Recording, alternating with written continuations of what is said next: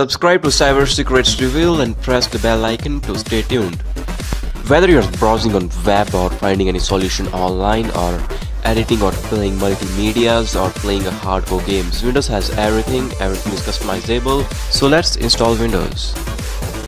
To install Windows using USB, you need a bootable pen drive, and I'm gonna show you how to make a bootable pen drive without using any tool. I'm using command prompt. Just open command prompt and inside command prompt type disk part. This needs administrative privileges, so give disk part the administrative privileges. And once disk part is open, type list disk. This will show all the disks that are connected. Here you can see that I have two pen drives connected, and I'm selecting disk 2. Okay, now I'm gonna clean the files inside, so I'm gonna type clean. This will delete all the files within the USB. Make sure you have backup of your files. Once disk part is succeed in cleaning the disk, you need to create a partition by typing create partition primary. Now select the partition number 1, format it to NTFS format, so type format fs is equal to NTFS quick. This will quickly format the partition. This might take some time because Windows need NTFS format for bootable installation of Windows through USB. Now you need to type active so that the partition you have formatted will be active, and at last type assign.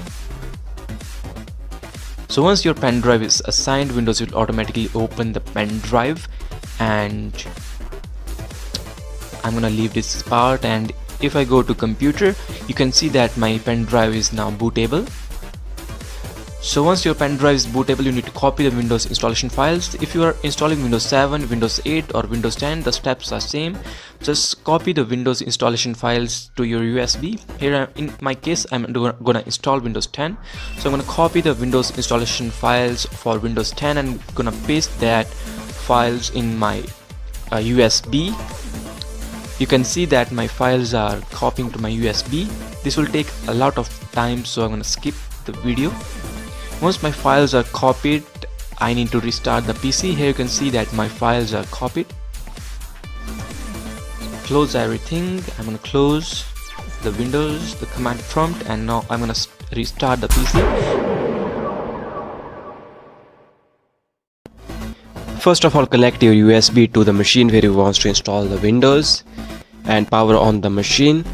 You need to enter into the boot selection device. So here you can see it says press F12, so I'm gonna press F12 and it says entering into boot menu. And in boot manager you have to select the USB where your Windows installation files are kept. Here you can see that Windows logo appears.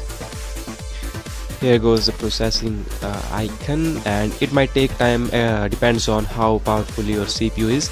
The basic step is to select the language, time and currency format, keyboard and or input method, and after selecting all the options, click on next and then install now.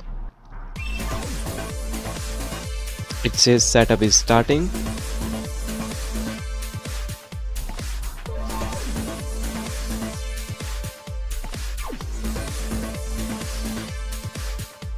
Now you need to accept the license terms. Just click on the box. You can read the license terms and then click next.